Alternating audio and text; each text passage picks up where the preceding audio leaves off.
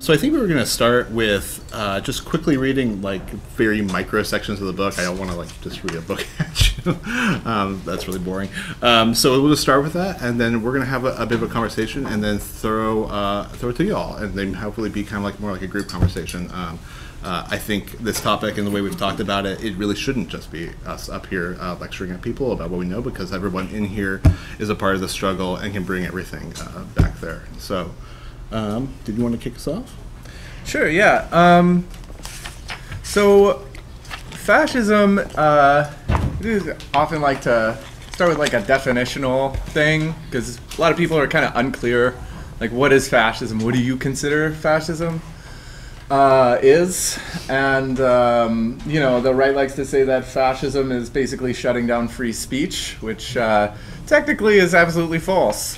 Because fascism is deliberate ultra-nationalist ideology, right? It sort of goes to a blood and soil understanding of like who belongs in what place, directly emerging out of like ethnic structures, usually using some form of biological or cultural racist formulation in a patriarchal reassertion of natural elites instead of a sort of egalitarian ideology, right? So this is not shutting down free speech at all. It's an ultranationalist ideology bent on genocide and really kind of the furtherance of colonialism and imperialism. A lot of fascists present like anti-imperialists, but this is a total falsity, because fascism really gets its momentum from sort of stealing the left's luggage, if you will. Like the left says this, so fascists, the term is often like think with the left but stand with the right, you see? And so they'll appropriate basically everything that the left does that might be attractive and use it toward that ultranationalist, revolutionary, in quotations, movement to overthrow the liberal center and replace it with a hard authoritarian ultranationalism. And so one particular example of this is with the turn of fascists appropriating anti-fascist stuff. It's a really interesting sort of movement that happened, and it came out of Germany as the wall was coming down and the Soviet Union was falling apart. Fascists started to crib the styles of Antifa groups. So I'll just read like a really micro section about that from my book, Against the Fascist Creep. It's the one with the decapitated Nazi. In 1989, according to scholar George Katsiafikas, an alliance of Antifas emerged to coordinate Germany's anti-fascist action. Protests against neo-Nazi mobilizations and police support brought together thousands in black blocs. It was this vibrant movement, as well as ecology struggles like the UK's anti-roads movement and animal liberation, that proponents of the new trend toward left-wing fascism attempted to enter or co-opt. At one point, German neo-Nazis approached Antifas to offer a deal to form a joint alliance against the police, but they were rejected out of hand. Failing entry into some kind of coalition, the Nazis attempted a new approach. In 1992, former member of the FAP and associate of Kuhnen, Christian Warch, developed a new strain of Freie Kameradschaften, attuned to a co-optation of the Autonomen style.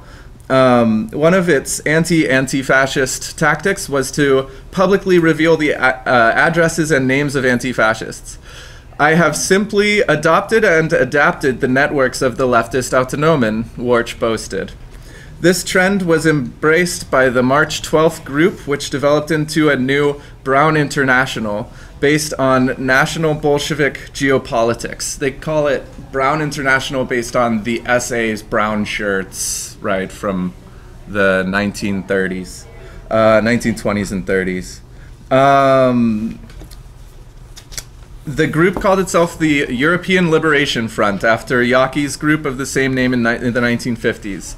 Within 2 years, they would have a European secretariat and would have organized themselves under a non-dogmatic evolism, including a rejection of the system and the globalization of McDonald's. With Thierry, Southgate, Boucher, and others, the ELF could coordinate strategies across nations. For instance, an effort to infiltrate environmental parties in Spain, France, Germany, Poland, and Italy. As Southgate and others on the neo-fascist left broadened the scope of Strasserism and National Bolshevism to include national anarchism, national resistance, and left nationalism, a general exchange of ideas facilitated in no small part by the ELF was taking place between Europe and the newly emerging Russian Federation. Scandal shook the world of letters. What the hell? Oh! The world of letters, as in, like, lettered people, like academics and shit like that. Is that what that means? Yeah, that's what it fucking means. Sorry. Scandal shook the world of letters. I said it right that time. No, you did good. As the post-68 satirical publication L'Idiot International, once supported by Jean-Paul Sartre, invited Benoit and Russian fascist Eduard Limonov to participate in the editorial board and write columns. In 1992, traveling to Russia on behalf of a revived ELF to meet with political leaders, Jean-François Thiriat had an important effect on the ideological direction of post-Soviet politics. Robert Stoikers and Benoit also played a direct and ongoing role in reorganizing the political spectrum of Russian politics by providing Russian neo-fascists with access to networks within Europe and by traveling to Moscow to assist in strategy and planning. So, I know that's a little bit heavy. There's a lot of names. It is page 170, so it's further than halfway through. So you read the text and actually get that history and start to realize how the modern Russian Federation was shaped in no small part by fascist intrigue. Thanks for passing it off over to me. Oh, yeah. So, I know, Shane, yeah, you have a reading that you said? Yeah, so I'm just going to read, it's only about a page and a half. Basically, I wanted to kind of shift us back a little bit to the American context. And back to the election, not because it's the only important thing, but it's something that we kind of all remember, and it's some nice signpost in our memories. I'm from Portland, we're both from Portland, so I remember that day and the kind of the day before and the few days afterwards of just thousands and thousands and thousands of people all together overwhelming like the city infrastructure. And so I wanted to kind of just bring us back to at least that headspace for a minute. So bear with my public reading voice. The morning of November 8th, 2016, Election Day, the majority of Americans knew that Trump would not win. NPR, the New York Times, and 538 were uniform about the narrow path to victory that Trump had to the White House. The NPR Politics podcast discussed this as a near impossibility unless he miraculously won states like Ohio, Florida, New Hampshire, and West Virginia. 538 set his chances at 28.7%, and the upshot set at only 14%. As the day wore on, social media posts began to increase in speed and anger. Against the odds, Trump took Florida, then North Carolina, then Iowa, Indiana, and West Virginia. Next, Michigan and Minnesota went into play, defying not only pundits and pollsters, but also historians and political scientists. Then Pennsylvania went red. Videos and eyewitness accounts of Trump rallies during the campaign year portrayed a frightening cacophony of reactionary anger, where racial slurs were belted out with salivating venom, and protesters of color feared for their lives. Build the Wall became a common taunt to provoke immigrants or to simply show that there was a united white front against their personhood. That attitude only amplified once it was validated by Trump's election.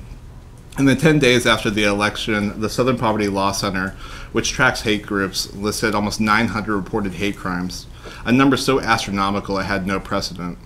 Muslim women reported having hijabs pulled from their heads, while Latin American students told stories of being surrounded in lunchrooms as white students hurled racial slurs. White nationalists have a revolutionary vision, one that opposes the state and dominant white culture as much as it does the left and non-whites. It wants to reimagine this world as one that is exclusively for white interests, where the strong rule over the weak, where women know their place and gender is firmly enforced. They have reached into the culture and gotten a firm grasp and are going to use this moment in the sun to grow, to expand their influence, and to make themselves a militant threat to the values of democracy and equality. The challenge for those on the left, the organized faction interested in greater human equality, is now to understand who the alt-right are, what they want, and what they must look past past the contradictory phrasings and confusing tactics to do that. The incidence of reactionary violence, the mobilization that figures like Trump and his racial scapegoating has inspired in working class people, and the mainstreaming of explicit nationalism has made real the threat that was only in the background for many political battles over the last 60 years. Fascism has never been silenced exclusively by its own ineptitude, but instead by the concerted efforts of organizers that risk everything to stop it. Fascism attacks at all of our movements, from the labor movement to anti-racist struggle, the growth of the LGBT fight to that over ecological liberation. Fascism makes these battles intersectional since it acts as an orchestrated attack on the core constituencies of all of these movements, making real the idea that all oppression has a common center. Fascism is an attempt to answer the unfinished equation of capitalism, and instead of challenging the inequalities manifested through this economic system, it hardens them.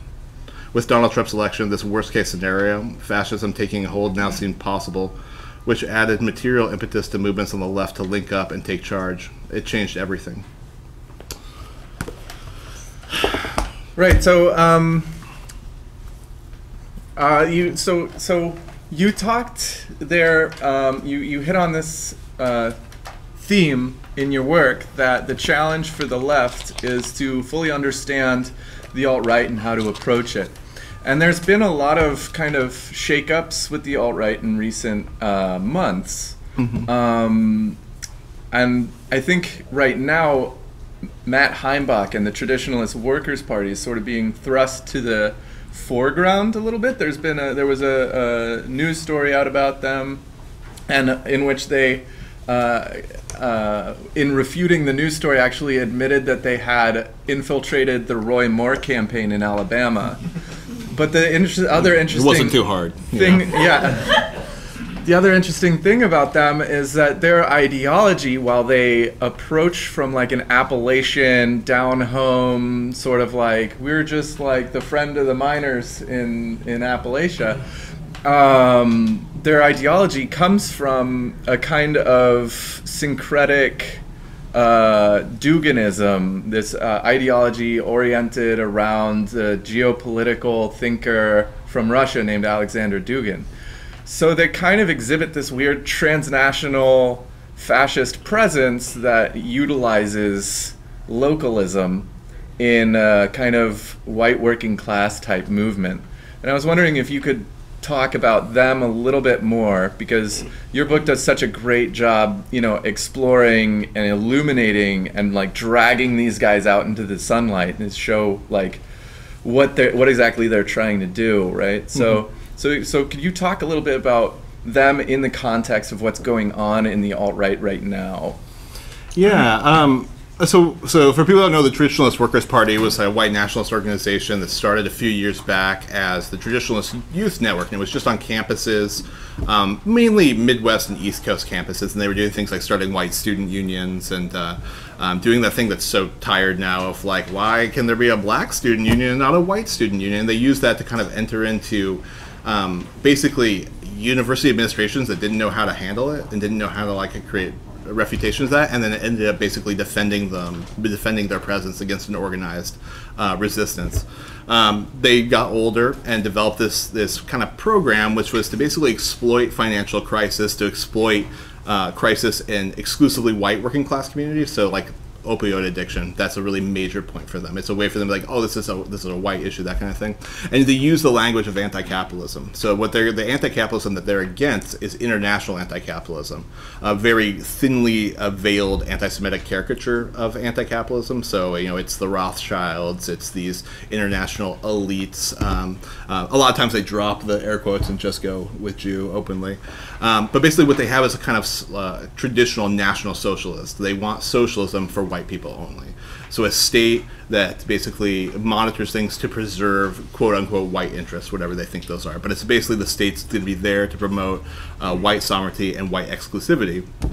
But what they've done was decided that unlike a lot of other alt-right groups which really wanted to go for like upper middle class college students, they would go for those too, but they would also really try to embed themselves in places hit financially really, really hard. So they would do things like data research and find the lowest socioeconomic status areas that went for Trump the most, and then they would do rallies there. They would do food drop-offs and drives. Very similar, for example, kind of a mirror image of Redneck Revolt in a way. They would do, like, look at what Redneck Revolt does, food drop-offs, needle exchange. They would do some version of that. And then they would try and connect with working class communities where unemployment was hitting 40 or 50%, especially really heavily in West Virginia, in Ohio, and in Indiana. Coal jobs are drying up. There's a lot of problems going on. And they would have basically take an anti-capitalist message and give it a really heavy racial twist. And so there's hard to get numbers on all these groups, but they're numbering closer to about 1,000 people. And they're doing actual on-the-ground organizing work, unlike a lot of the other ones which are really stuck online. And I think in a lot of ways, where they're going next, all of these groups, the Traditionalist Workers' Party, but then the rest of the alt-right, I think is the big question. There was a point at which, in the middle of last year, they had to do something. They had maxed out their ability to, dominate memes and hashtags and things like that. So they had to move out into the real world. Otherwise, there was nothing left. At the same time, they had started to cut off their more moderate kind of counterparts. Breitbart wasn't on their side anymore. People weren't mainstreaming their message, and so they decided to just throw all in on some big public event. It was going to be just them. It was just going to be everyone to the right, the white nationalists, and to the right of them, neo-Nazis, Klansmen, alt-right figures. And they were going to go to Charlottesville, and they were going to have one big event and prove that they're able to stand on their own 2 feet. Except that event turned out a disaster. A mass movement formed against them. They got shut down both because of their own violence and because people just refused them. They've lost most of their platforms. I think we were talking about this the other day. Every social media platform, from Facebook to Tinder, has blocked them. They don't exist really in the way they did before. And so now there's a certain amount of desperation of how they're going to organize. And so what they're focusing really heavily on is these large public events. So Traditionalist Workers' Party would focus on things like areas in Appalachia where they could do these big public rallies, and they would do something really broad. We're against global banks. Well, who likes global banks? No one does. At this point in history, being against global banks is about the easiest thing you can do, and it speaks to that common language. The other side of the alt-right, the Richard Spencer, well-coiffed hair, khakis and white polos, are focused almost entirely on colleges, specifically on state schools, because they have a precedent legally to have the state school protect them since it's a government institution. That seems to be the direction they're going now, and it's been really tough to see which one's going to be more fruitful for them. They're certainly able to recruit in college Republican circles, in kind of the frat boy culture. I don't know if I mean to throw frat boys under the bus on this or not, but yeah, but very heavily, And so a Traditionalist Workers' Party, on the other hand, is going at basically people to the right of the militia movement. And they're going out, and they're not just doing things like talking to people, but they're actually providing services. They're showing up and saying, like, hey, we can give you rides to the hospital. We can do things like do food shares. We do, for example, very well-coordinated childcare systems that the left could only dream of. And those kinds of things, they go a real distance in rural America right now, as like there's fewer jobs, there's no social services, and like people are really struggling to get by. So yeah, that's the direction I think they're at. It's almost like, like shifting to like the Pacific Northwest, where they don't seem to have as big of a presence. We have an issue here with the Proud Boys, right? And Joey Gibson's group, right?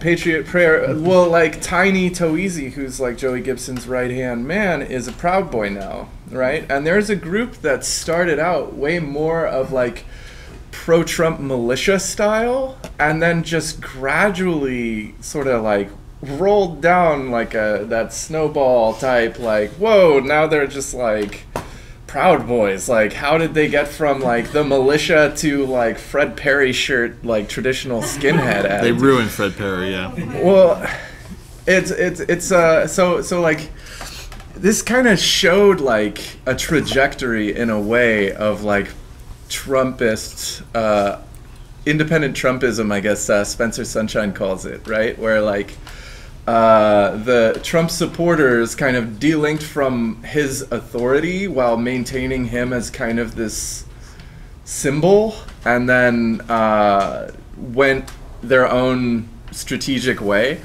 And a lot of it is this resentment against liberals which is grounded in the fact that instead of using their power to enfranchise and better the conditions of rural areas, Democrats have tended to punish rural areas for voting Republican. And so there's an animus, right, against liberal centers, college towns, cities.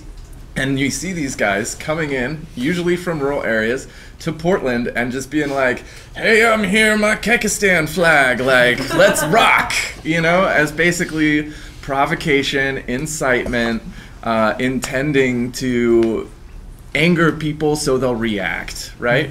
Like their whole theme, it's very psycho-reactive. It's a phenomenological process. Sorry for using that word, but it's like their whole movement is organized around operationalizing people's trauma in order to strike them psychologically such that they'll have to respond. They'll be in a place to respond physically, you know, because that's how trauma works, right? It's like fight or flight, you know? You just like in a bad place that you need to get out of.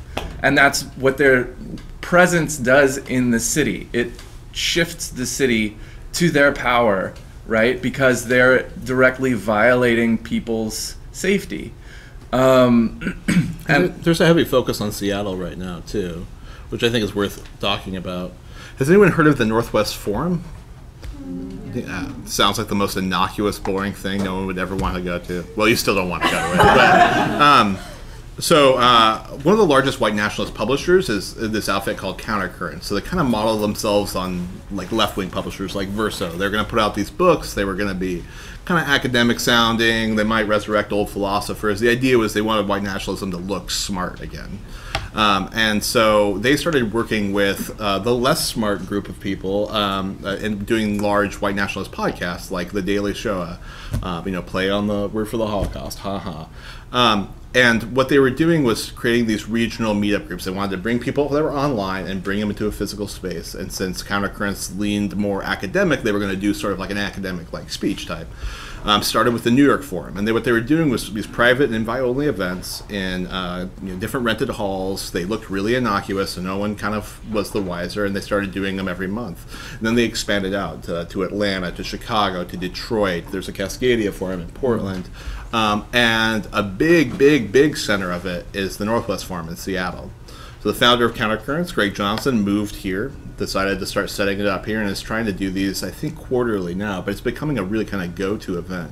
And they've been able to really mobilize lots and lots and lots of people from around the country to make this a center for trying to develop that. What they want to do is take like the cultures on the coasts they see. They like the academic culture. They like things like craft beer and what they call basically inherently white culture, like an exclusionary liberal white culture.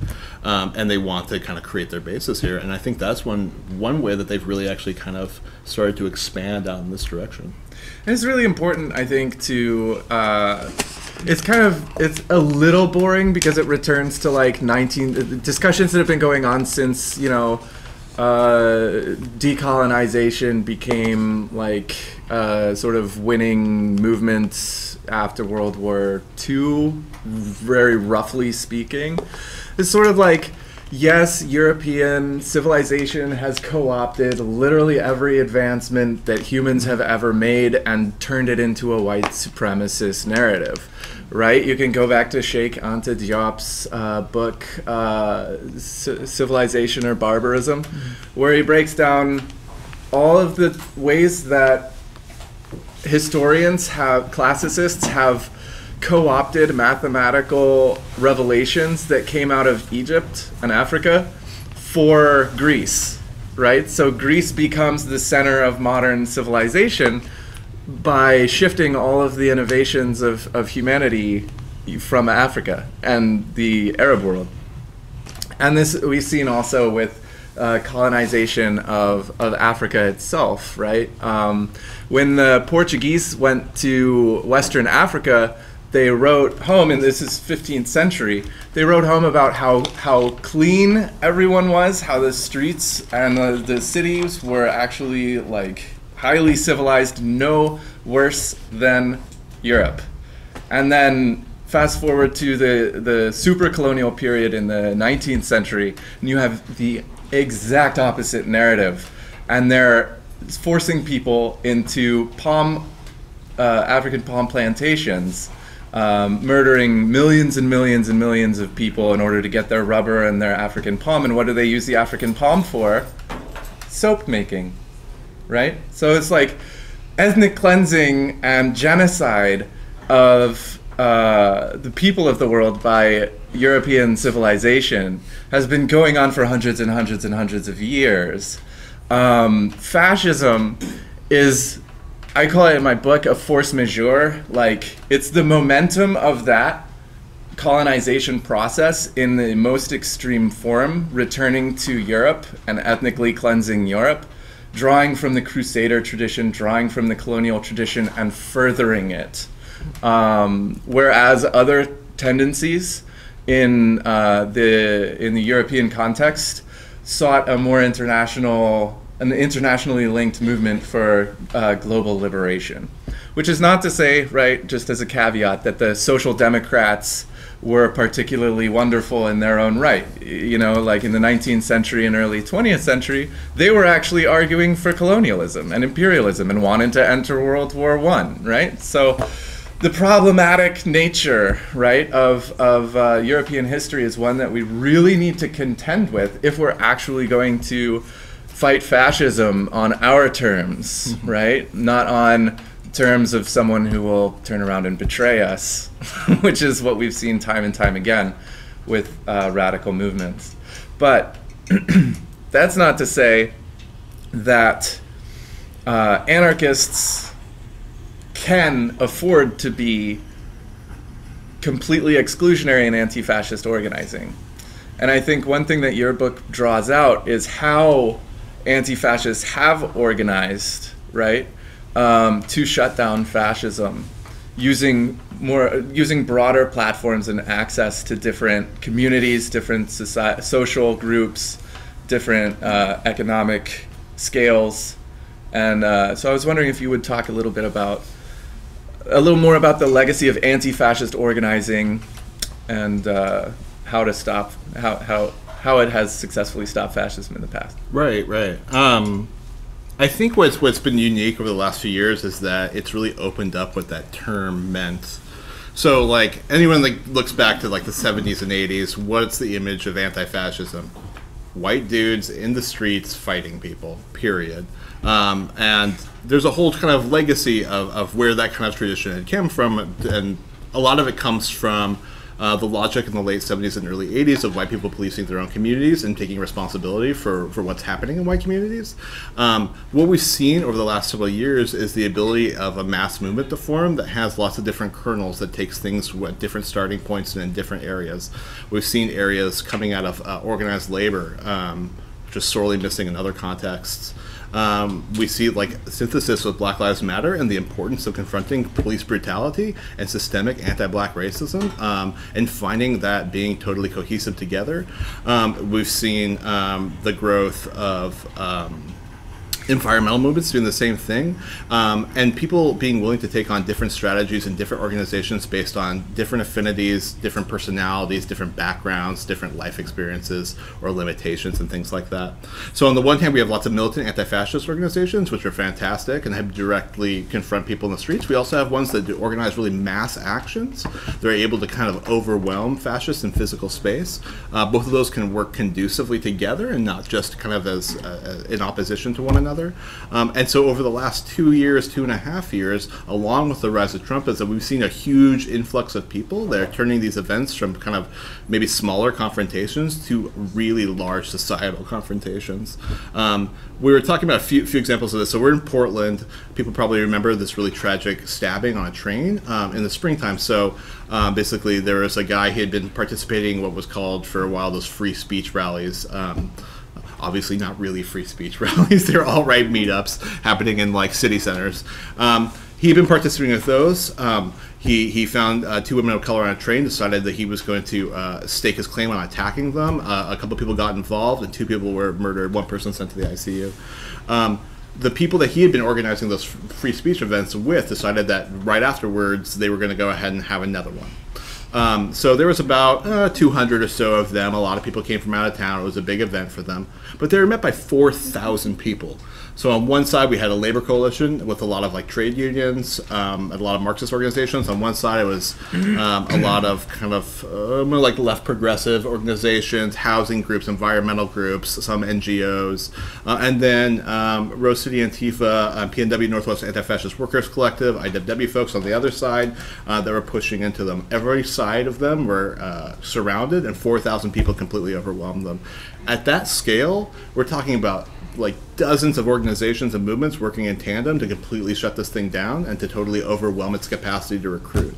Right after Charlottesville, some Proud Boys and some other alt-right people wanted to organize a similar event in Boston. They were able to get about 150 people together, and 40,000 people came out and just shut the event down. When 40,000 people come out in the streets, there is nothing they can do. Police can't stop them. The mayor's office can't stop them. A state of emergency can't stop it. There's literally nothing to stop it. Not only did their event not go down, but this was a huge organizing for organizations on the ground that were going to do long-term work, because it didn't stop with the Proud Boys. It continues on with police violence. It continues on with workplace organizing and all of that. And so I thought that is a really big, huge change. I think, I'm pretty sure queer women of color were kind of forefront of organizing that in Boston and in Chicago. Yeah, pretty absolutely. Pretty much everywhere. And that was erased almost entirely by media color coverage. Yeah. I think that actually brings to one question we had given to us when we were setting this up, but it's also like I think it's the question that we should be talking about a lot in these events is, how do we decolonize anti-fascism? Because it's like a term that goes a lot, but it hasn't been elaborated on. And so I had thoughts, but I thought this also might be a good thing to when we bring up and when we're talking about different ideas, because it would be really remiss for two white dudes up here to decide exactly what that means. Right, yeah. And so I think one of the things was that, well, with understanding the logic of a lot of like white anti-fascist organizations in the 80s, it created problematic dynamics of all white organizations, period, which I think are limited obviously by experience, but they end up being really limited in scope. And so I think one of the things about confronting that dynamic and being open about it and trying to like obliterate that kind of homogeneity was really important. And I think that's something we're starting to see, but it should be done a lot more intentionally. And one of the other ideas that we would spend time talking about is that there's a really heavy focus on really just looking at Europe and North America and what those struggles mean there. Essentially, like you said, when colonialism was what turned back on Europe, but not seeing it in the context of ongoing colonialism, ongoing imperialism, and then also the replication in just other countries. And so there's anti-fascist struggles that were against imperial Japan, like massive anti-fascist movements in Jakarta, in Chile, and other places that we completely have ignored. The whole anti-apartheid movement, right? I mean, like the apartheid South Africa, is often forgotten in terms of how right wing that government actually was. But there was effectively a fascist organization called the Bruderschaft or something like that, which kind of ran a lot of the corporate and political life in South Africa, right? So the struggle against that apartheid regime was sort of de facto anti-fascist. And when you look at Amilcar Cabral, right, in Guinea-Bissau, fighting against the Portuguese forces, this is also a kind of a forgotten part of history, but the CIA was running a network of fascist provocateurs and militants who would blow up infrastructure sites in Italy, like the train station in Bologna, Piazza Fontana in Milan.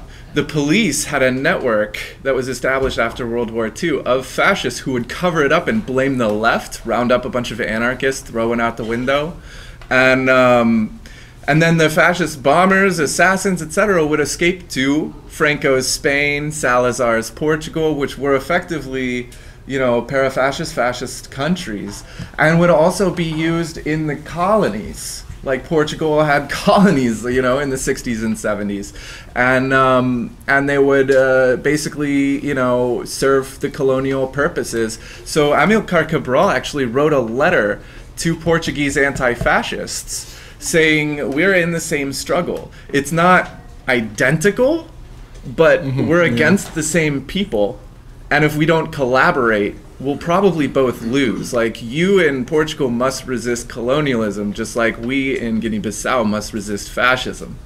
And these kinds of struggles are happening in Latin America too, right? Argentina, Paraguay, Brazil, Chile, right? Like fascist wave of people escaping war crimes trials moved to Latin America and set up shop, helping these dictators torture and kidnap and murder left-wingers, not even always just militants, like journalists and professors and teachers and stuff, and priests.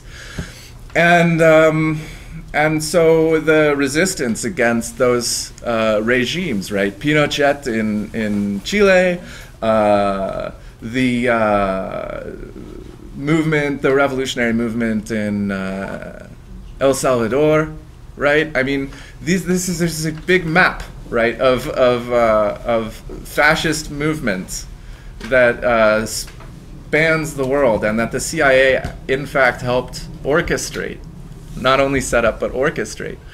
And the deepest irony of it all, the historical twist to it all, is that the same people who were brought into that movement, that underground fascist movement, are now cooperating with Russia in attempting to overthrow the liberal democracies of Europe and the United States, I guess. So it's like the same exact people. Talk about like momentum, like. And I think it's also especially important right now with nationalist movements in South Asia that are going after Muslim minorities and basically what are pogroms that are basically just racist assaults that are murdering people in mass numbers. And the fact that we don't think of that as a fascist movement, even though it hits all the check boxes in a sense, it has the same kind of history, and especially with Hindu nationalism, has a history of collaboration with the far right in Europe. The fact that we're not seeing that means we haven't put it in that context, and we're continuing basically colonial mindset of not refusing to see these as international problems and continuing to see them as ones that's defined only through Western leftism in some way.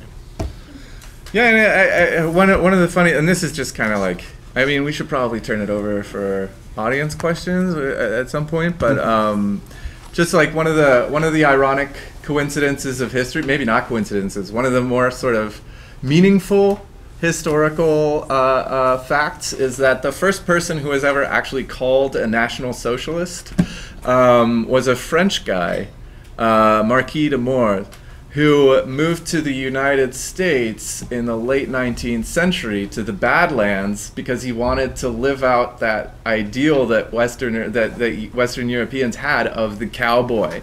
So he set up a meatpacking plant in the Dakotas and worked with Teddy Roosevelt, who was a rancher at that time. The two ended up butting heads.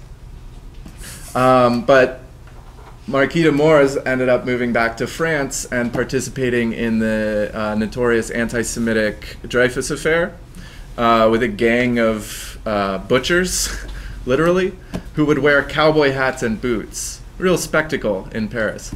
And Teddy Roosevelt, of course, brought his eugenics ideas into the White House with his conservationist buddy, Madison Grant, whose book, The Decline of the White Race, ended up on Hitler's table. Hitler called it his Bible, that's what he called it. So, we got like the emergence of fascism from the colonial expansion, the internal colonization of the United States, and its furtherance through, ironically, the progressive movement symbol of Teddy Roosevelt and his buddy Madison Grant, who inspired Hitler with his racist and xenophobic ideas. And he was a conservationist.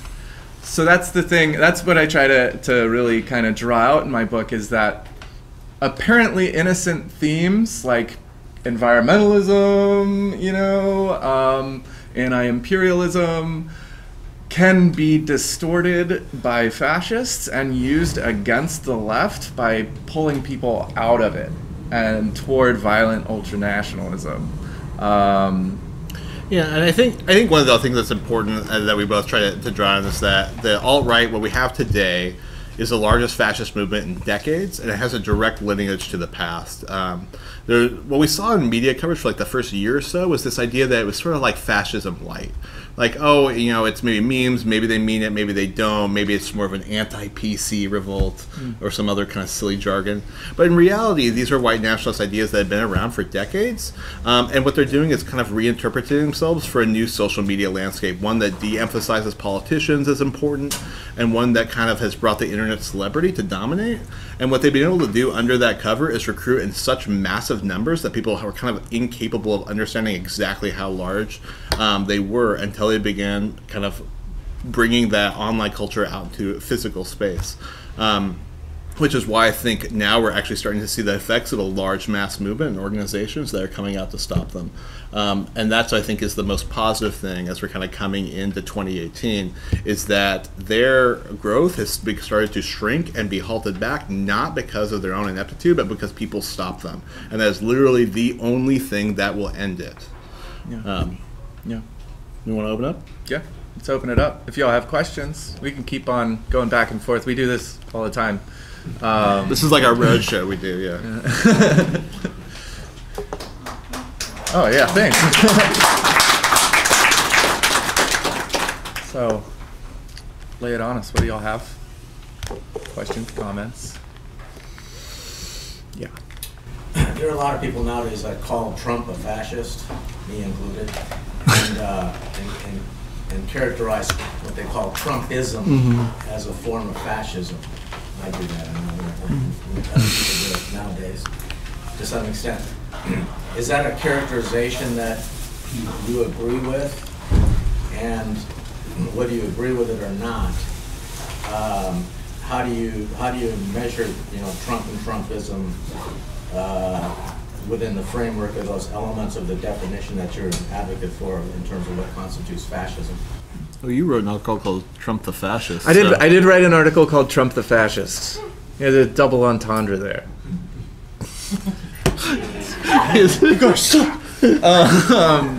Tough crowd. Yeah. So I watched that rally that he did in Mobile with Jeff Sessions came up on stage and somebody in the audience shouted "White Power." And I was just like, I have to say something about this, and y'all aren't gonna like it, because the thing that particularly surprised me was that he went directly for the 14th Amendment, which is the Reconstruction Amendment after the Civil War that gives civil rights, that stresses civil rights for all people, and the priority of the federal government to mandate and enforce civil rights over and against whatever the states want to do, right? So going after the 14th Amendment is often seen or interpreted or presented by the far right as, we're actually just going against like birthright citizenship, right? Which, yeah. Totally non-racist, right? So, but it opens the door for what I think "Make America Great Again" actually means, which is the unreconstructed South. I don't think it's pre-civil rights movement 1950s, squares are cool, it's hip to be square. I think it's way more insidious than that. I think the Elder Bundy kind of let it slip that time when he was saying that black people were better off as slaves, right? I think that is the underpinning of Trump's white rage. And so I wrote that article, and people, it had mixed reviews, I think.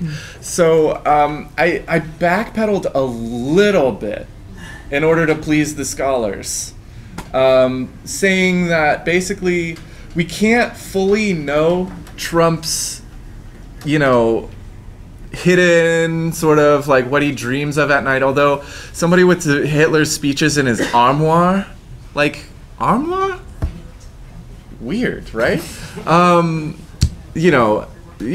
right to be a little bit suspicious there, but he still has this sort of machinery of the liberal state to pin him in, right? So he can't be like, especially not all of a sudden, this kind of authoritarian Il Duce, right? He can't be the sort of the leader over all, right? He's checked. There are balances to his power and things like that.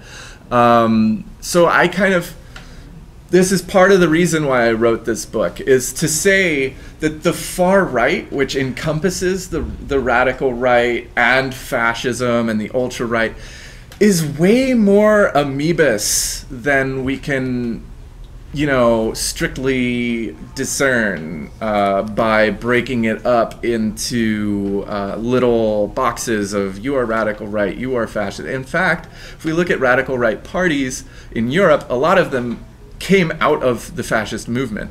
The FPO in Austria was literally a container for disenfranchised Nazis that was formed after World War II and then morphed into a political party, right? The Front National, right, it came directly out of a fascist group that was saying, how do we get out of the fascist ghetto, right? That's the French Radical Right Party. So when we look at the radical right, often what we're actually seeing is a fascist movement that's walking around with sheep's clothes on, right? Like, we believe in parliamentarianism, we're cool, but like, Mussolini did that too in the early 20s. Hitler was doing that in the early 30s. It's just, all it takes is the Reichstag burning down, and then you have the Enabling Act and Hitler taking complete power. So it is a little bit, anxiety-inducing that Trump keeps saying, what would really bring this country together? A horrible, catastrophic event. It's like, don't want to see that happen, right? So it's a complex question. Thank you for asking it, and I don't think that there's anything but a complex answer that takes me 200 some odd pages to flesh out. Is that right? I think what's a little bit less important about whether or not Trump's a fascist is what does he enable to take place. So, like, if you look at a fascist country, there is always fascist ideologues. There are people with crazy, wild fascist ideas that are made in a tiny minority, and they kind of cancel out and they basically enact kind of these acts of like seemingly spontaneous violence, but they don't really threaten state power. I wouldn't have said like the Klan of the 80s or something was ever going to take the reins of the federal government.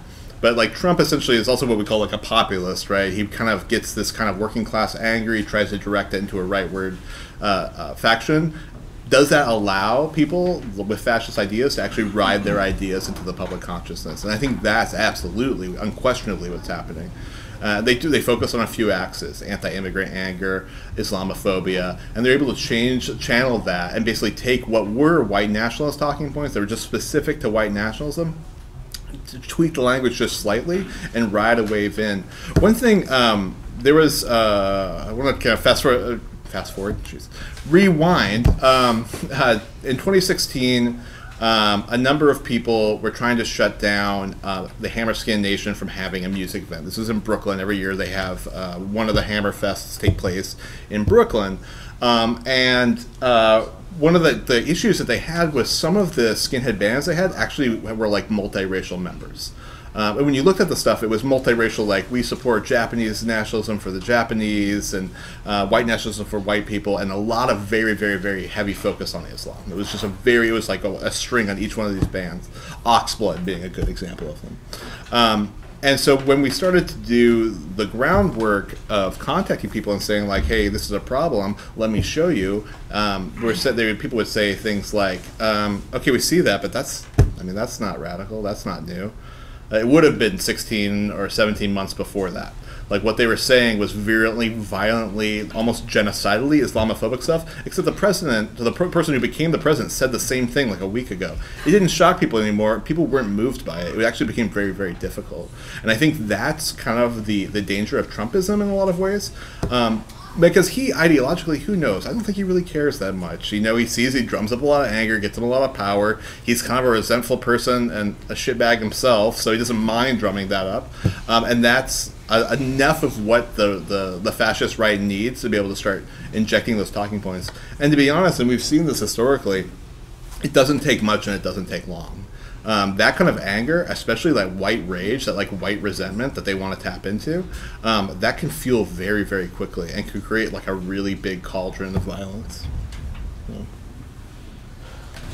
Kind of piggybacking off of what you mentioned about violence, my interest was piqued when you mentioned earlier about working with militant anti-fascist groups, and my question is, the anti-fascist movement has received criticism in the past for inciting violence, destruction of property, blah blah blah blah. And my question is it a wise idea to partner with militant anti-fascist groups who may engage in violence, or is that sort of just gives the alt-right just more ammunition to criticize the NFA? Does it present the wrong image, I guess is what I'm trying to say. It's all you. Well, I think one fascinating thing that I've heard you say is that the fact of militant anti-fascism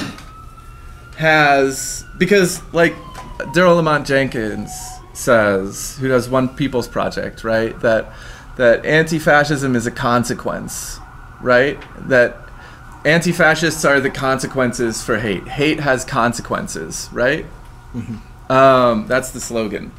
And the fact of militant anti-fascism has become more public because fascism has become more public. They're coming out of the shadows, and the only way that they've been able to come out of the shadows is they've had friends on the official right, the conservative right, who have partnered with them in the name of free speech and that sort of thing. Milo Yiannopoulos is a really good example, going back to Breitbart, going to the Mercers and the CNP and the Trump campaign, Bannon in the midst. That like broad front that's been formed between right-wingers from the far right to the conservative right, or what was once seen as moderate, has brought anti-fascists out in numbers and also expanded the numbers of anti-fascists, and brought militant anti-fascism to the fore. So they have created a situation where they've really embarrassed themselves, and it's forced them to take on Antifa as their main enemy, right? So they're going to say, don't look at us, look at Antifa. Antifa is the worst thing in the world. Pay no attention to the fact that we're hanging out with Nazis, right? There's nothing that an opposition movement can do, short of being ineffectual, that won't receive that kind of attention and that kind of ire from the right. I think I'm not willing to concede that anti-fascists are violent. It's your mom. if oppressed communities, if people standing up are being attacked, them defending themselves is not violence. It is never violence. And that's historically what we're seeing. When the Three Percenters, which is like a patriot militia group, shows up with SKS assault rifles and then yells about the violence of people in bandanas, I'm sorry, it's just not the case.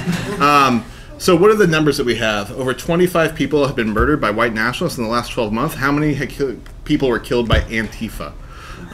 It's just flatly an untrue comparison. And the other thing is that Antifa now means, at least in these right-wing things, I have a Google News alert for the word Antifa. 95% Heat Street, Breitbart, and the whatnot. It could be anything. What did they do the other day? Are trans kids the result of Antifa parenting? Like, I don't know if that word means what you think. Question. And so, it's a caricature that they create, whether or not reality manifests with that. And historically, it really has not. I think it's also, we need to put it in historical context. There is no social movement that doesn't have a militant wing historically. There is also no social movement that achieved its ends in purely legal means. No social movement in the history of the world. And so for people to set that expectation of those movements, that like every single person involved conforms to X, Y, and Z standards of behavior, is just really unrealistic and not historically accurate. And I think, and also when you look at them, there's actually very little confrontation between the left and the right. It's actually very, very small. The vast majority of work is the good old-fashioned, boring organizing work that people have done for years and years. And I think historically, if we look, anti-fascists are involved in less violence than the labor movement, than queer liberation, than all these movements that liberals and centrists love to celebrate decades later. And so I think that this image of Antifa violence, whatever that means, has been one that's been really propped up by narratives that aren't our own and aren't accurate. And also because of the fact that with the kind of Trump phenomenon, there was a blurring of the lines between like Beltway conservatives and actual neo-Nazis and fascist movements, that conflict spilled over into a different sphere of folks that weren't used to it and didn't understand what that dynamic was. And I think that confusion also created a certain kind of cloud that was inaccurate. There's also the problem of the racism and sexism of the stereotype of Antifa, right? That like Antifa is a white, dude, whereas it's not, and that stereotype is almost perpetuated sometimes by Antifa groups. It's usually the white dudes with privilege who the media goes to. It's usually, white dudes who are the most sort of outspoken public anti-fascists. And often within Antifa groups, it's women, trans folks who are behind the scenes doing tons and tons of research, coordination, support, and the militant stuff, but not really receiving the credit. And so it's almost like the right is furthering a crisis within our movement as well, which is which has to do with sexist and white privilege. So that's something that's important to kind of like, it's important to mull over and work on and like highlight the work of anti-fascists who are non-white, non-cis dudes. Zoe Smudsy as Sazmoody. I'm sorry, I'm just bad with names.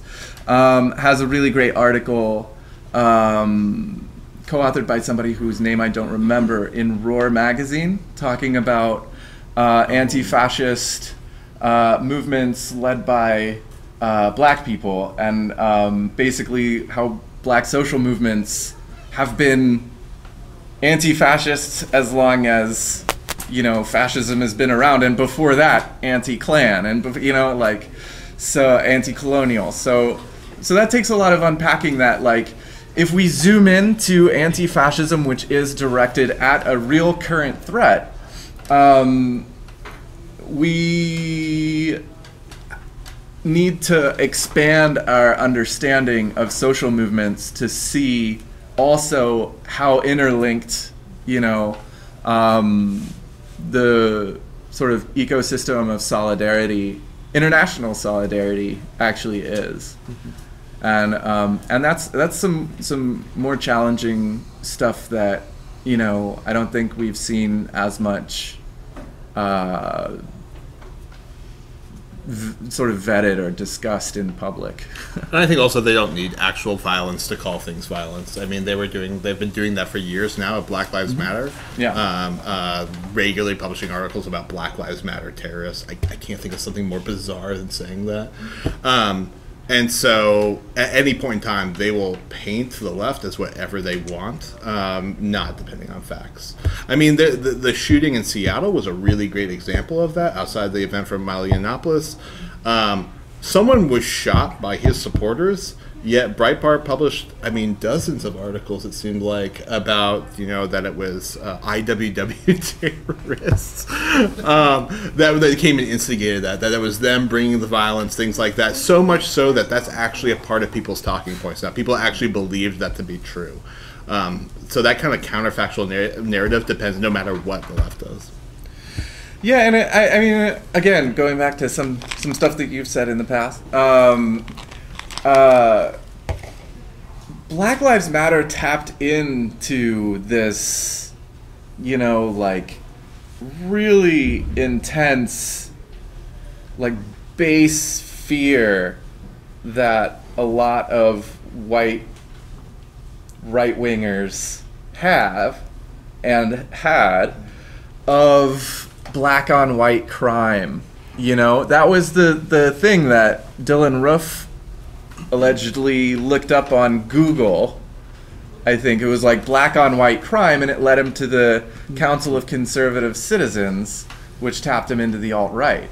Next thing you know, he's wearing a Rhodesian flag and colonial, this, that, and the other, and then murdering people in a church.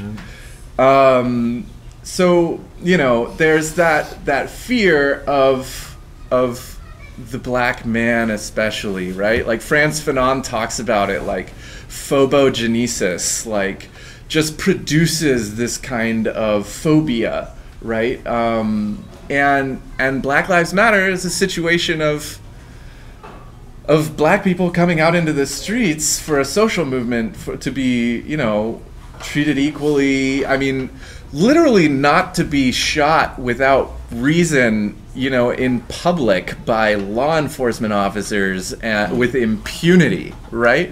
And not just law enforcement officers, but civilians. So it's a pretty simple demand, right? pretty simple theme, right? Black Lives Matter. Does that scare you? I represent that, we represent that. But that was really a turning point for a lot of people on the right, and they just went straight to Hitler. I mean, it was don't pass go, don't collect $200. Now, jackboots or whatever. It's really perverse to watch the movement against being murdered being called violent. It's bizarre. Yeah, but it's also part of that latent hypocrisy, right? Of the activists are snowflakes and we're gonna trigger you and all that kind of stuff, and then your animosity towards police officers is a hate crime. You are violent to me when you told me that I have privilege. Police the real press class. Yeah. Don't police me with your politically correct rhetoric. Yep. Could you talk about memes as a tactic that the alt-right used on various video game forums and anime forums as a tool to recruit these subcultures into their movement? Yeah, I mean, it was incredibly effective because what they were tapping into was a culture we hadn't made sense of at the time. So like one of the things, especially in the people are probably aware of 4chan, 8chan, these web forums that are so notorious now, is that there was sort of like this iconoclastic culture of like, we'll be offensive for offensiveness sake, and like we'll do this and that, and by doing so we're actually bucking this social infrastructure of ethics and morality or something. And there was a meme culture that had kind of developed on there. It was self-referential. People would alter it and reshare it and do all those sorts of things. And basically White Nationalists picked up on that in a really clever way of saying like, well, if they're already saying offensive stuff, let's have them say our offensive stuff. And so they were able to kind of give something that was kind of angry but apolitical, a political meaning to it. So like it lacked in substance, and they gave it that substance. And that really happened in a lot of ways by mobilizing just virulent misogyny and anti-woman hatred. And by doing that through what later became Gamergate, which was like the harassment of female journalists for no other reason that they weren't men. And they picked up on that reactionary anger. They were able to kind of weaponize it, and they continue to do that because in a lot of ways, and this is true, that the left has a more serious streak to it now, and the right wanted to basically poke holes in that by laughing at it. And you can do that very seriously. You take a very serious issue, you turn it into something that's no longer serious, and it lacks that meaning and weight, and it lacks the ability to communicate that seriousness to another person. They did that really, really well. I think now that the entire culture understands, people implicitly kind of get memes and the way that communicates a lot better, I think it's lost some of that power, and they're trying to reclaim how they do that now. Like, how do they create their in-jokes, you know? Their real breakthrough was cuckservatives. People remember that? So it's basically taking like a racist porn trope and making it conservatives who don't work in their own interests on immigration. So they'd be calling them cuckservatives. That's actually what broke them through before Trump was even a serious candidate. That was that hashtag and all the memes associated with it, and then hashtag alt-right came next. And so they've done lots of versions of this. Anyone that's been called a soy boy online or something. Like, this is just their attempt at kind of like picking up that steam again. Like, if we get people to laugh, they start laughing with us. And it worked really, really well. But it didn't necessarily, it worked really well to develop the rhetoric and a lot of people kind of thinking, but it then didn't necessarily translate to an on-the-ground social movement, which is why they were really unprepared when the left actually came out with people.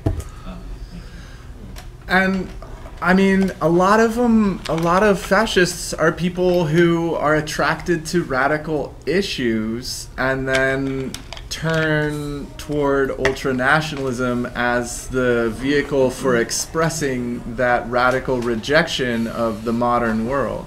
So you find a lot of fascism is like, we need to destroy everything, right? Clear out reality and build a new world, a new age for the new man, right? And these are fascist themes that are basically archetypal. Roger Griffin calls it palingenetic, which means like rebirth, right? A kind of like rebirth, and the phenomenology of it is, sorry to use that word again, but like gets back to Heidegger and the philosophical aspects of it, returning to bare life, being in time, outside of the anxiety and the terror of modern life, you know, where we can breathe freely in our kind of Nietzschean elite, you know, fantasy. And it internalizes a lot of issues like, in an archetypal kind of way, like Jewish people are representative of the anxiety of the modern world, everything holding back the true Aryan person, right? And with regards to memes enabled the computer culture to try to produce a new reality in public, and the alt-right gave them space to do that. Joey Gibson has given them space to do that. They put up their Kekistan flag, and half of it is about jokes. Not even half, like less than half is about the jokes, but like, you know, it's really about staking a territorial claim for Nazism to thrive in that kind of reality, like reconstructing a reality. Like for the Nazis, it was, and the fascists, it was really important to have control over the culture, to have control over the movies that were being made, you know, to bring into line all of society through aesthetics, to put the swastika friggin' everywhere, because it represented the downfall of the previous regime and the beginning of something important and new, right? Catastrophically new. And so memes help them imagine through that sort of computerized world a kind of, you know, way of destroying, you know, modern reality and creating new reality. And they often use lefty memes and purpose them for you know, their desires. Like Pepe is a good example of this, right? Like Pepe the Poor Pepe, yeah. Yeah, poor Pepe. Started out as just this kind of like pot smoking dude who was just kind of like cool frog dude, and was transformed through the fascist intervention in 4chan's poll section into a Nazi. And they did the same thing with the pigeon, right? That was Crash the. And so they try to like they try to also use that subversive humor, you know, that they kind of picked up from the left in a lot of ways, from countercultures, like the Daily Stormer's editor and creator Andrew Anglin was like a raver kid, you know, who was sort of like attracted to lefty counterculture and ideas before he turned into this sort of went full Nazi. And Andrew Anglin actually says it a lot. He's like, you know, just joking in the way I was just joking until I stopped joking. Yeah. You know, like it was just jokes until it wasn't jokes anymore. And Ornheimer is the same way, right? Mm-hmm. Like, and that's also the part of the permissive sort of online sphere. That's part of the intense problem with it is like, no, how about we take this seriously, right? Because it's always just trolling. It's always just moving a little bit further, right? And this is really where they pioneered that kind of like, if you have an emotional reaction, you're weak, right? And 4chan really kind of started, it like, its core, in my opinion, when it was first emerging, the sort of political core was laughing at people with disabilities and at using ableism as a kind of explanation for racism, sexism. It's like everybody who's inferior, right? And just like, and in a way they also have that kind of like self-deprecating attitude of like, in the men's rights circles, they all call each other betas, right? And they call themselves betas, and they identify with school shooters and people who have like, you know, intense difficulty in social situations, right? They call themselves basically like autistic, that kind of thing. Like they're self-deprecating constantly, and that's part of, I think, that internalized self-loathing that is externalized as hatred of the other. Yeah. So it seems like a common thread in a lot of things we've been discussing is that the right seems to be very good at popularizing and mainstreaming their ideas in a way that it seems like the left really struggles with. And they're good at getting their phrasing, their memes, their ideas, and therefore their philosophy into the public eye and into like mainstream news publications. What can be done about that? Well, the left used to be good at that. I mean, it used to be really, really good at it. In fact, it was bad at organizing at certain stages and was good at that. In fact, like in this late 60s, early 70s. I think it's really tough because on the one hand, they've been good at mainstreaming some of that messaging. And they've done it at the cost of building a movement for themselves that's able to meet goals. Instead, what they want to do is get ideas out into the public consciousness, which may or may not work for them. And they focused almost entirely on immigration and Islamophobia at first, because those are things that could have some crossover into the GOP to get public policy. In a lot of ways, the left has done this on other things. Like, we've been like dedicated in confronting transphobia and making that basically untenable in the public consciousness, right? And we've gone after it in a lot of ways. I think what they were able to pick up on, though, is that there's still reactionary white anger in a lot of places. Like, racism still exists in liberal America, right? Like, and they knew it. And I kept kind of coming up when I was writing about it, this theme. There's this movie called The Believer, about neo-Nazi, and he was talking about, they're like, well, what would you do to start revolution? He's like, I would kill Jews, because everyone would hear that and they think that's exactly what I was thinking. And in a lot of ways, with this kind of Pepe meme, and this like anti-immigrant anger, what they did was give people permission to drop the work they did on themselves and kind of just give in to what was implicit in the culture, which was anti-immigrant hatred. So when they did those sorts of things, build the wall, there's a large portion of basically young white men that were like, that's exactly what I was thinking. And so they were able to mobilize in a lot of ways what was already there. I think that honestly, working on our ability to communicate with people in general, we will do better at, because we organize, and they really don't. I don't want to overvalue their like memedom as actually influencing the culture in the way that organized, coordinated action does.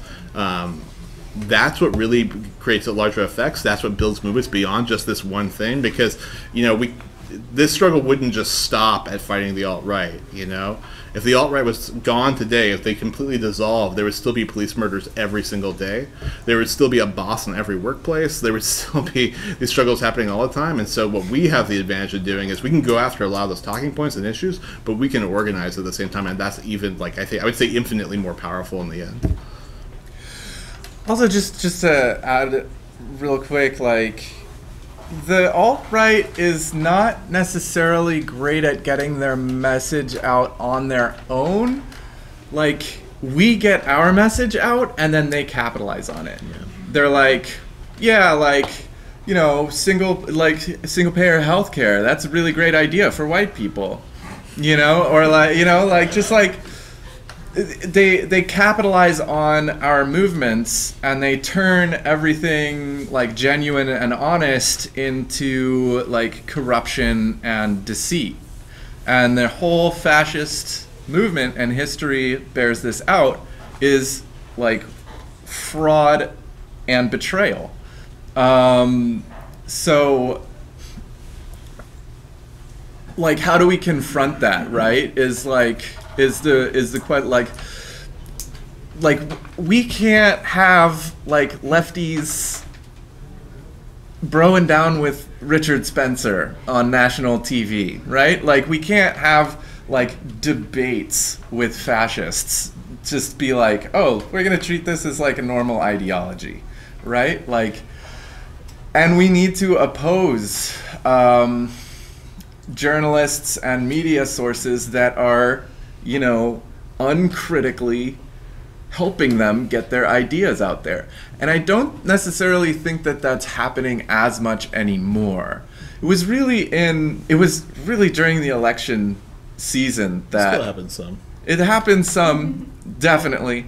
But it was during the election season when just like this deluge of stuff from like the New York Times, like all over, just like Antifa is really breaking down social order.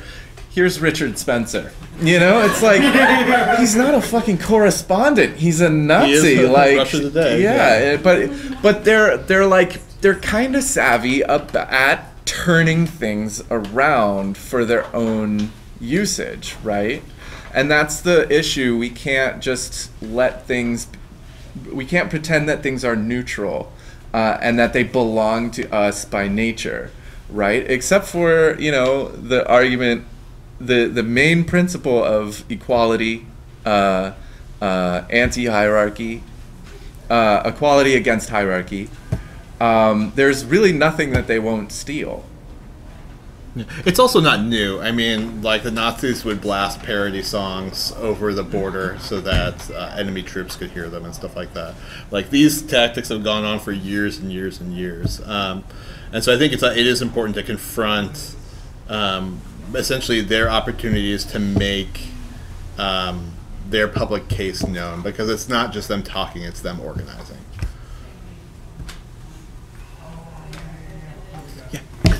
So y'all both just mentioned Richard Spencer, and he did previously. I'm from Michigan, and I just recently graduated from Michigan State, and Richard Spencer is scheduled to speak there on March 5th with Kyle Bristow and the whole gang. Kyle Bristow is a Michigan State graduate. After like a bunch of, like a lawsuit, but they won. Yeah. So I'm wondering what you think, or just if you could talk a little bit more about what Richard Spencer and what you see as the trajectory for him and like the frat boy haircut people. The fascist swoop. Yeah. So Richard Spencer will focus on state universities almost exclusively.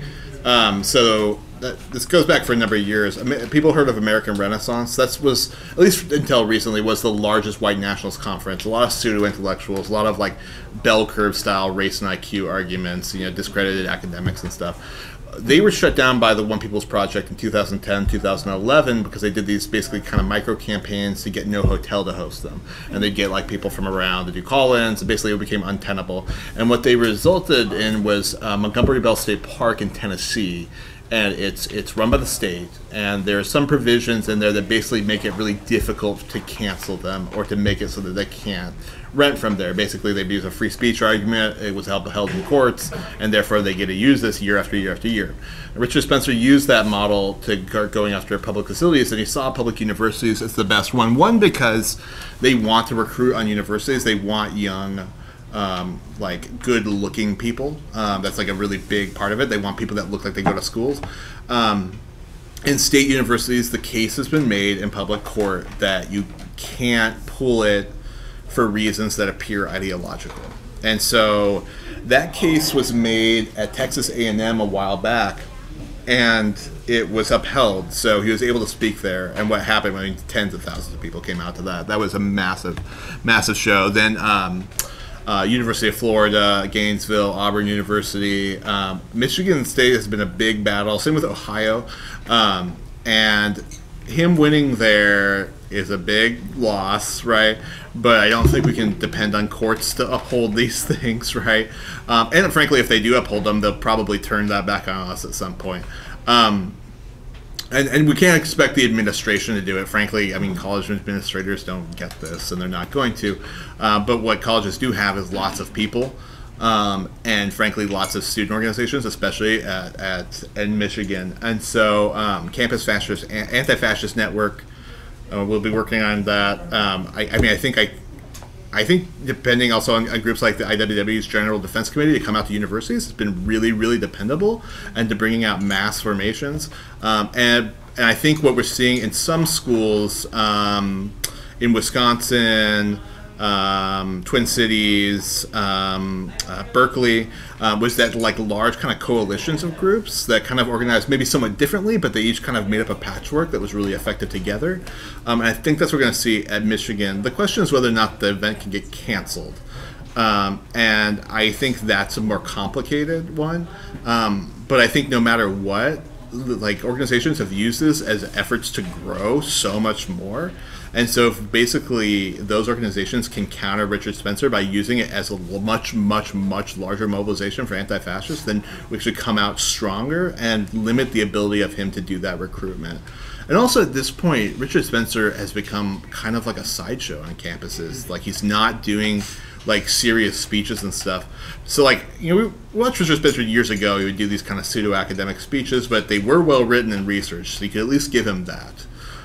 Now it's like a jovial, it's embarrassing. And I think at this point the opposition is so massive that it's becoming almost like a liability.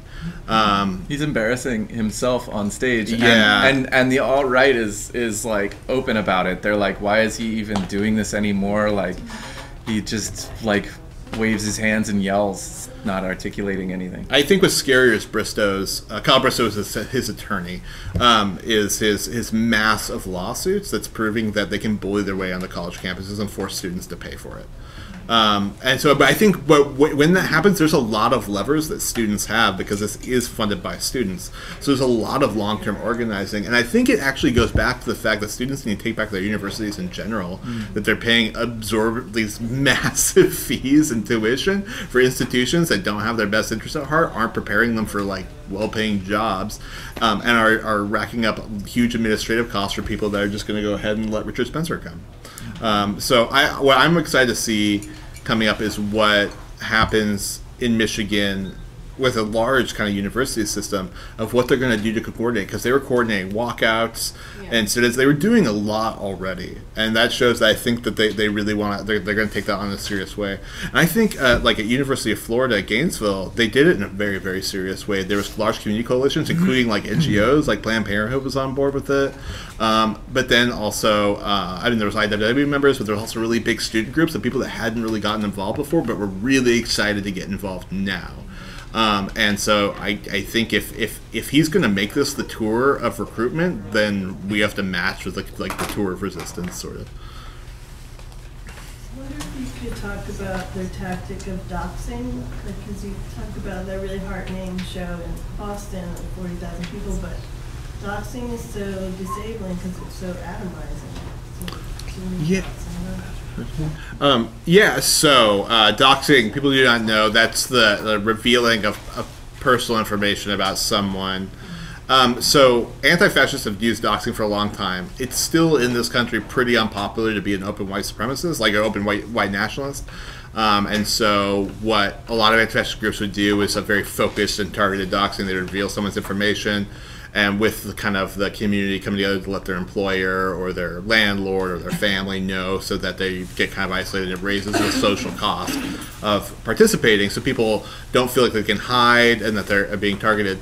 They've tried to flip that back on the left. I don't want to discount that that it hurts people on the left, but they do it so poorly. It's really badly done. It's done so ineffectively that I know people are often very concerned about that, and I don't want to take away from that, but like I'll see these like dox Antifa pages, and they'll be posting photos of 600 people at once. Yeah. You do that, it renders it completely like unimportant. No one cares, and it doesn't do anything. I think there's... And they're also just like not Antifa people. No. They're just like people, somebody like with a specials bumper sticker or something. They're like, Antifa's right there. There's someone who likes a meme on Facebook, and they go through and see all the people who liked it and then post their photos up somewhere. The reason that doxing meant something was that it really sucks to be a neo-Nazi to your friends and stuff like that. It doesn't suck to be a person who likes something on Facebook. Yeah. And so like they have to have something that does that. I think the other side of that threat is, does that mean that they're coming to my house? Or they're coming for me personally? And we've yet to see that actually play out in that way. Their violence is much less well thought out generally, but that doesn't mean it can't happen. Which I think the answer to that part of it is about creating strong community bonds where people who do feel threatened, not just from them, but from anybody, are able to rely on each other and create those networks so that we're secure in that way. if you feel concerned, it's an option. Yeah. And so... yeah, I think as they try and do this like doxing of people, it hasn't worked out. There are situations when it has been, I think, a little different, and I don't know if it's really the doxing as much as it's just targeted harassment. So like we're seeing a lot of like professors on college campuses. Brenton. Yeah, most recently David at Stanford. There's been a lot of people where basically they might be a part of some organized group, or maybe they make a joke on Twitter that is really easy to take out of context and put on like a Heat Street website, and then people basically harass them until they get in trouble. Tariq Khan at I guess it's University of Illinois at Urbana-Champaign has been having that. A graduate student and a friend. who's basically just had Turning Point USA, which is kind of like an alt-right leaning campus group tied to a lot of those kind of like trashy online websites like Campus Reform, of just harassing him endlessly, going after his family, going after the department, trying to get him to lose his scholarship and all those sorts of things. So I think that is definitely happening really heavily, and what the alt-right has proven is that harassment and threats, even if they seem vacant, or that can be the really damaging thing. But their use of people's information, they just do it so poorly. Mm-hmm. They're bad at it. When it comes to organizing anything, they are really bad at it, and I don't think we should ever discount how ineffective they can be. Yeah. I was just going to add to that. One of the kind of differences between the left doxing people and the right doxing people is typically when the left doxes people, there's social consequences. When the right doxes people, it turns into just like an ongoing harassment campaign, and we've already seen that you can be charged for that. Like the SPLC is going after Andrew Anglin currently for the harassment campaign against the one in Whitefish. So it's it's laughable. I agree, but I just wanted to throw a different piece of I think also that with the SPLC's lawsuit, what they're doing is a civil lawsuit, so they're suing Andrew Anglin. And the SPLC has done this really effectively in the past with different things. They brought down White Aryan Resistance with their lawsuit. They brought down United Clans of America, and Aryan Nations was gone through a lawsuit. So it's less clear whether that'll work in this case. But I think, Andrew Anglin also went above board and threatened. He was bringing skinheads in with automatic weapons and stuff like that. See a hand in the back. How does these conversations play into ice raids? Ice raids?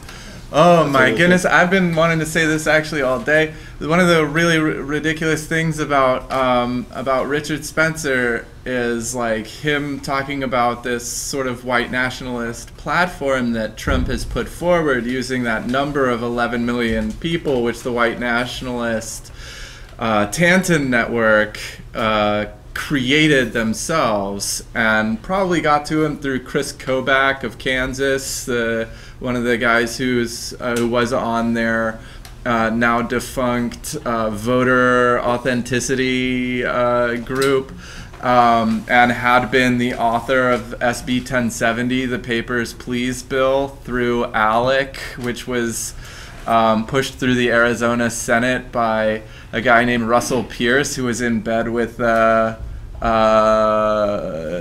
J.T. Reddy of the National Socialist Movement. So Trump was actually putting forward a white nationalist anti-immigration platform when he was running for president. And continuing to through Numbers USA and a number of other Tanton network affiliates. And so Richard Spencer in aggressively promoting that policy or those policies, when asked about who's gonna pick the produce, if you want to expel all the workers, agricultural workers in the Central Coast, Central Valley, and he goes, "We can pick them our damn selves." And guess what the hell is rotting on the vines right now in Central Coast and Central Valley? Because a lot of white people don't really want to work in the fields, and Richard Spencer, this is where Richard Spencer's white supremacism just sort of falls flat. It's opposition to a system that's kind of already that is already systemically racist and enforcing a kind of racialized caste system on guest workers, on migrant workers, migrant labor, and trying to up the ante on racism over that. And that's kind of what we're seeing Trump do with the ICE, the intensification of ICE raids in places like California, that are, most sort of hateful to his policies.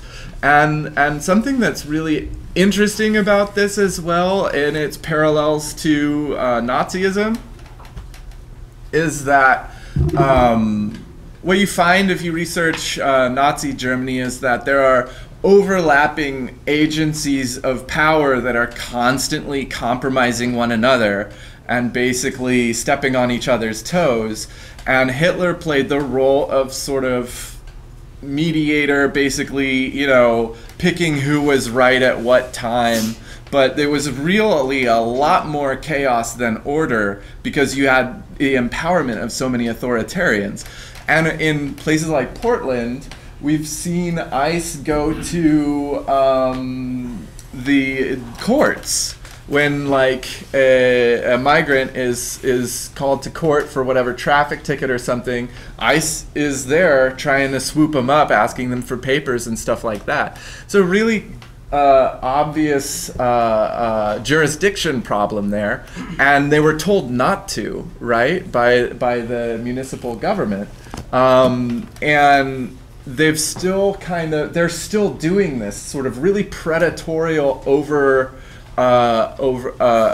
encroachment onto the jurisdiction of other places, waiting outside of public schools for a migrant to drop off their kids, right? Like truly insidious stuff that obviously are, you know, pointed to traumatize people, to traumatize families, and to traumatize communities. We're really from Southern California, and there's a lot of stuff going on down like Santa Ana and stuff there right now. A lot of like friends of mine and families are just, they're terrified. Yeah. Right now. El Paso, a lot of communities, southern Arizona. You know, I think one of the things is that the same things that we use in terms of community defense, if people are being threatened by white supremacists in their neighborhoods, rapid response networks, responding to those things, are the same tools that can use to confront deportations and what we'll need to do. Because the thing that stops it is not just electoral strength of changing some kind of abstract policy, but it's communities on the ground doing it directly and saying that they won't tolerate that. A strong community, one that really has a stake in each other and solidarity and mutual aid, that has the ability to resist a lot. And I think that has the ability to transform what the conversation is about that. And so I think a lot of people are doing that. And I think also the other thing is that looking at what institutions, organizations, and projects already exist and seeing how they can be mobilized that. So, you know, in Portland, there's a sanctuary of churches where people can go into. The church refuses to participate with ICE. There's sanctuary unions that put these policies in CBAs, and collective bargaining agreements. There's a lot of things that can be kind of transformed to be a part of that, as long as there's a real conscious effort to say why this is important and how this plays into a larger strategy. Because I think when those things happen, not just is like anti-fascism or immigrant support strengthened, but also the movements that existed before are strengthened as well. You know, labor movement is stronger when they stand with immigrants. You know, and so I think relying on those kind of networks that exist and building them up stronger is really important. And I think we're over our time already. Thank you so much for bearing with us for so long. Thank you very much.